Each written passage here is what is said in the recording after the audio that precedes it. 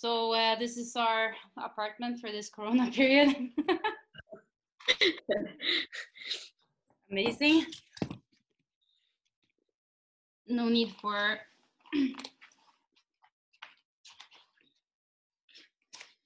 any jiu-jitsu academies anymore. Yeah, I just thought on buying mats or something.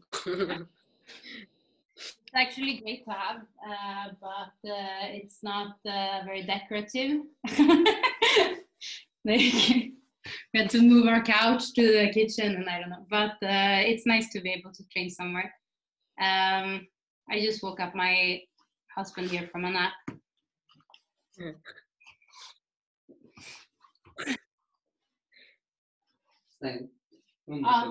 Under. Okay, so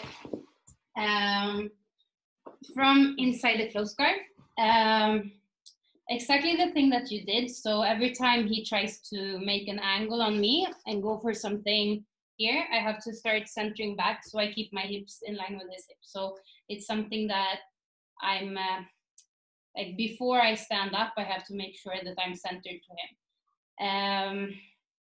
I like these grips where I have one hand in the middle and one hand in the arm. And like I said before, like if he has a grip in my collar here and I can't break it, or I feel like if I try too much and I'm gonna get this balance like you said, then sometimes I can take this arm over his arm and then I take the other arm to stand up.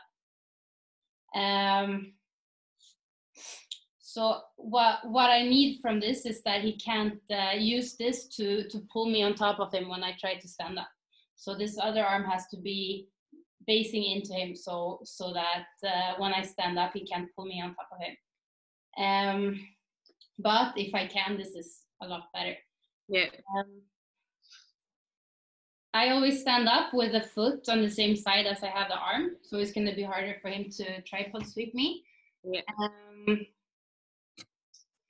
And I like to do this sort of thing when I stand up and I grab the arm and I push to start passing. But I also do a lot, especially on all of the girls when it's close guard and they're very fast to start like spinning, like starting to take advantage of me standing up. I do a lot that I stand up and I get one leg in the middle and then I sit down. So I get this knee in the center. Yeah. Usually when I do this, then they start pushing me away a lot. So when I get this knee inside, I have to grab onto him and really pull myself close. So either in the jacket or in the pant here, and I'm trying to get this knee over the thigh. So I come into this position that you were in the fight. Yeah.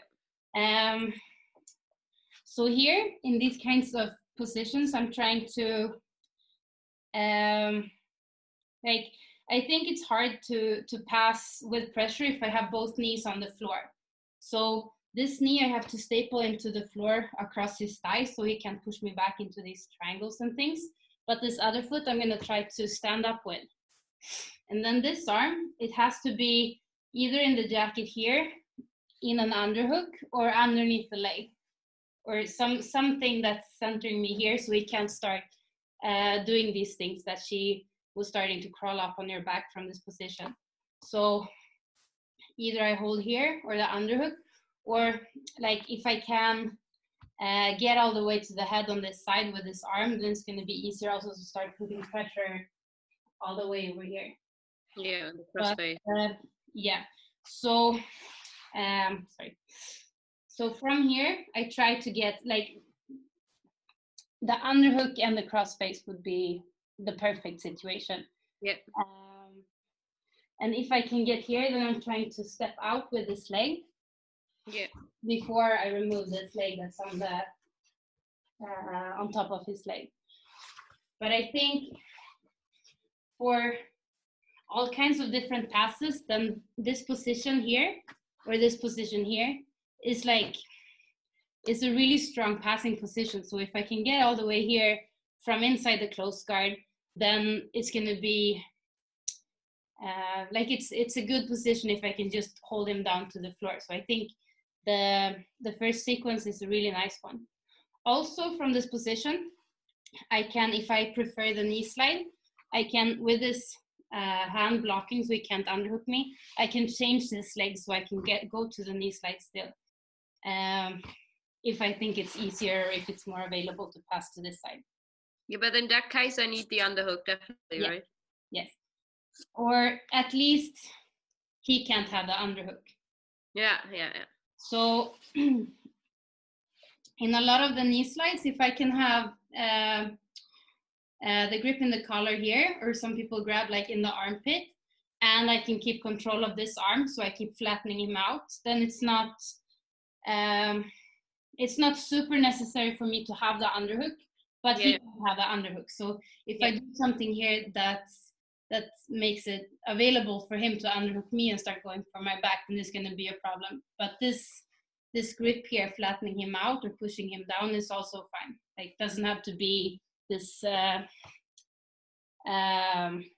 this typical underhook thing that I have to stop his underhook. Yeah. So those are the things I'm trying to do from inside the close guard, but it's